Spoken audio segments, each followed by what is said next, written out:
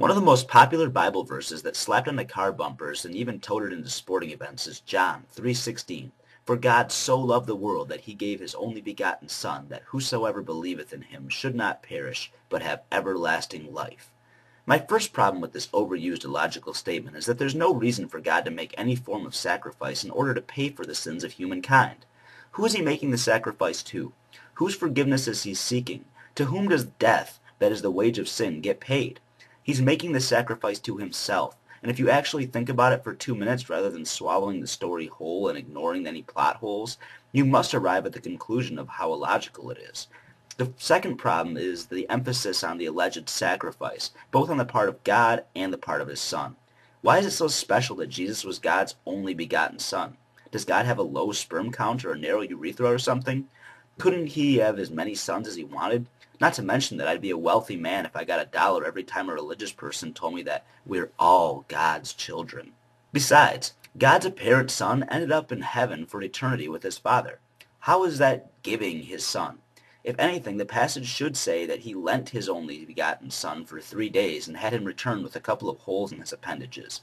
If I give you my lawnmower, then take it back 3 days later and never let you see it again, is it fair for me to say that I love you so much that I gave you my only lawnmower?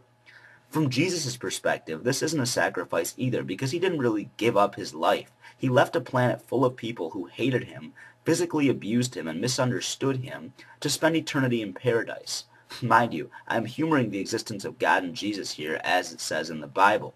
Now, if you believe a man named Jesus did exist, but wasn't God in human form or the Son of God, but believe that he really was, actually died but never came back, that would be more of a real sacrifice than if Jesus really was God or the Son of God. Granted, the sacrifice wouldn't do anything for anyone, but at least it would be a real sacrifice.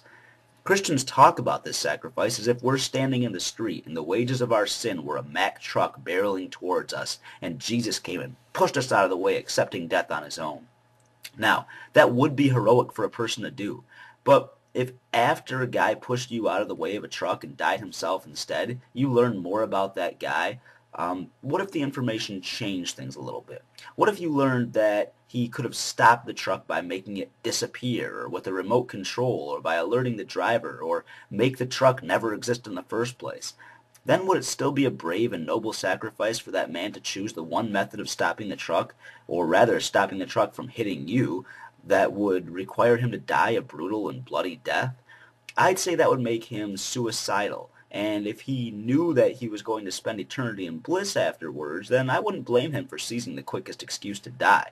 The word him in the last part of this verse must refer to Jesus because the H isn't capitalized, and therefore it can't refer to God, because apparently God's so important that you even have to capitalize the first letters of pronouns referring to him.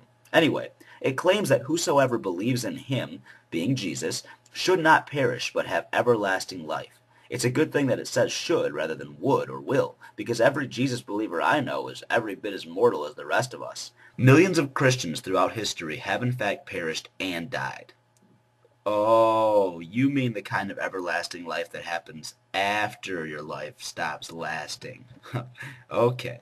Well, in that case, it's a very nice sentiment that because of an impotent God who lent us his only Son for a few days, all we have to do is believe in him and we'll live forever after we die.